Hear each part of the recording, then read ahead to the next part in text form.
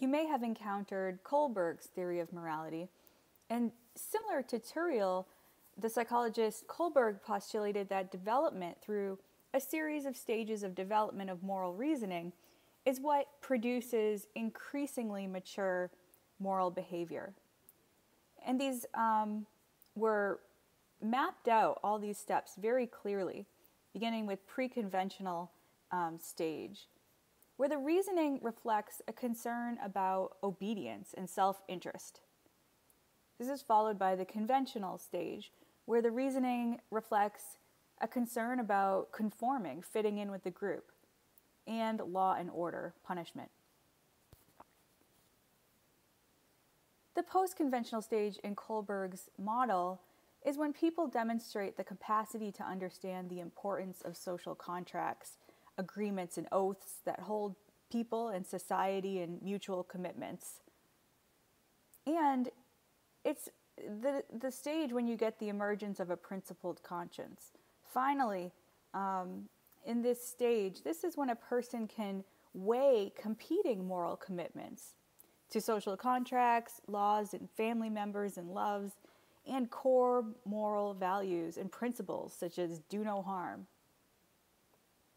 Interestingly, Kohlberg's stages of moral development have been found to be tangled up with political orientation, which puts into question their validity as measures of moral reasoning in general, as opposed to indicators of political ideals.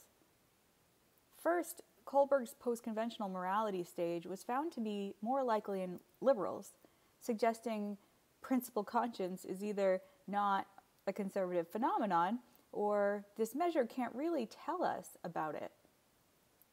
Suggesting the latter, when conservative students who typically got lower scores than liberals were told to respond like a left-winger, their responses were at the level of left-wing students' responses at that higher stage. Critics saw these results and they said, that final stage of moral development in this model might be vacuous, and perhaps this entire model is invalid if the instrument suggests that our conservative friends, family, and neighbors do not have morally legitimate and honorable moral reasoning taking place, or they regularly function using some kind of immature moral development. So the characterization of optimal moral reasoning was just not working. This, of course, was not every psychologist's view, but some psychologists did take these findings into account, and they really pushed psychologists even further to ask the question, should the moral domain actually be broadened? If the domains of harm and fairness do not encompass all the morally important domains of human beings' lives, or do not involve all the modes of moral cognition that are relevant to people, does this mean we should make morality fit the people's concerns? Well, if we widen this moral domain, this means moving beyond experimental materials that only tell us about harm and views about violating rights and killing, for example. And it means also that we need to reinforce the conceptual validity of our models of morality by pursuing descriptive research. We need to simply observe what people say is relevant to morality to them, without preconceptions, what is actually out there. The idea that we might want to broaden the moral domain, it's inspired a huge endeavor to understand morality beyond educated liberal Westerners, and has involved lots of new research with a range of participants, some of whom showed interesting patterns of responses about what counts as moral.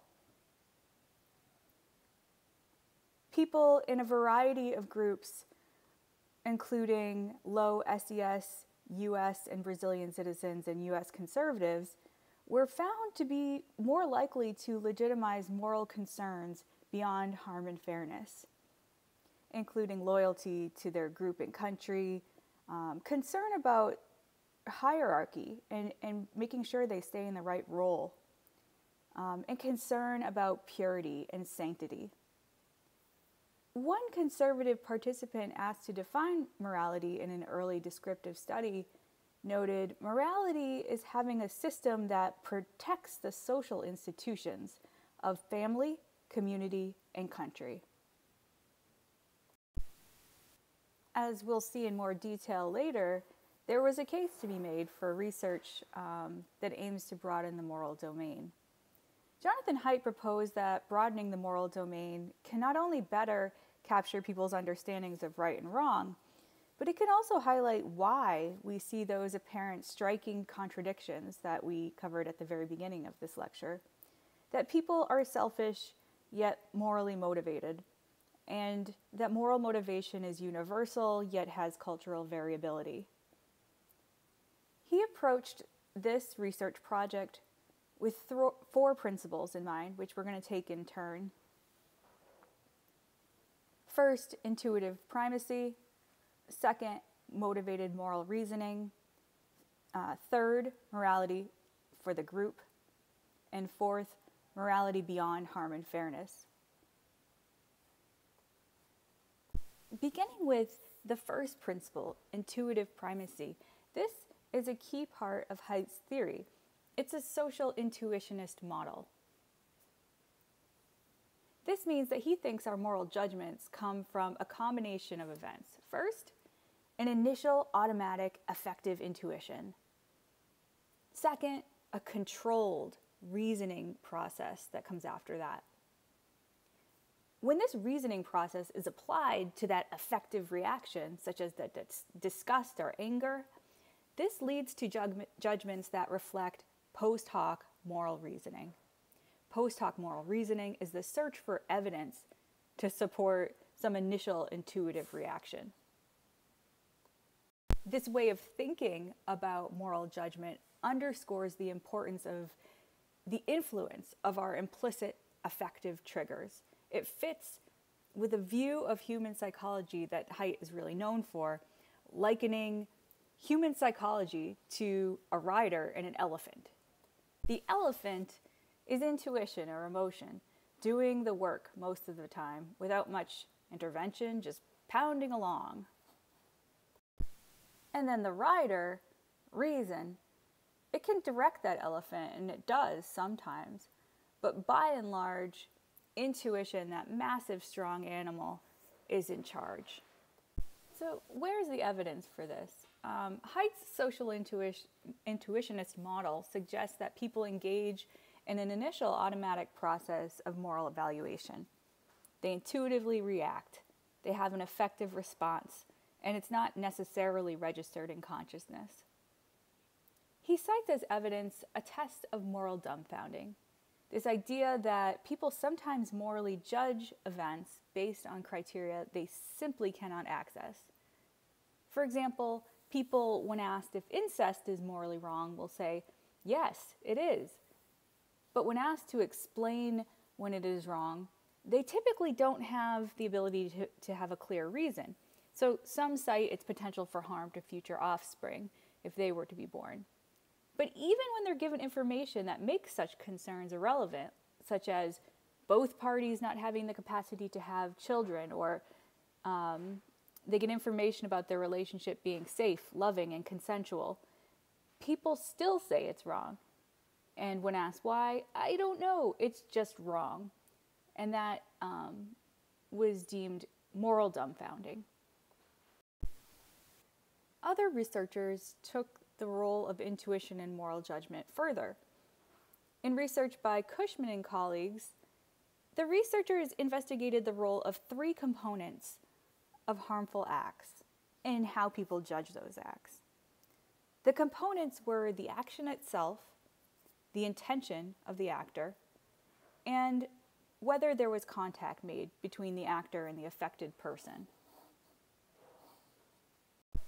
The researchers took each of these components and varied it in different vignettes about harm.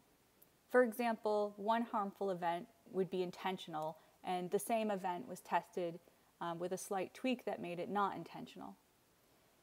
They had people make moral permissibility judgments about all the vignettes. How morally permissible was this? They were asked to justify their judgments using free text response. So in a more open-ended question, they supplied their answer to why they thought it was morally permissible or not. And these justifications were then coded for their relevance to those three components: intentions, the harmful action, or the presence of physical contact. For example, a participant might justify a moral permissibility rating by writing something like, "It was wrong because people shouldn't be hitting each other like that." What they found when they coded all the responses was that participants actually did not refer to intentionality when justifying their permissibility ratings very often. This went under the radar. They did reference the other two principles, the action and whether there was physical contact. However, their intentionality judgments, the difference in intentionality, was hugely important to their moral permissibility judgments. Whether it was intentional or not significantly predicted moral permissibility judgments, but these were largely missed. 75% of justifications did not mention them. So the results indicate that participants rely on intuitions about the intentionality of actors, whether they meant to do it or not, but they don't explicitly acknowledge this information, these intuitions, when making their moral judgments. Intuitions about being intentional or not may not be an emotional factor, but they represent an implicit, intuitive, psychological factor that influences judgments that we like to think are reason-based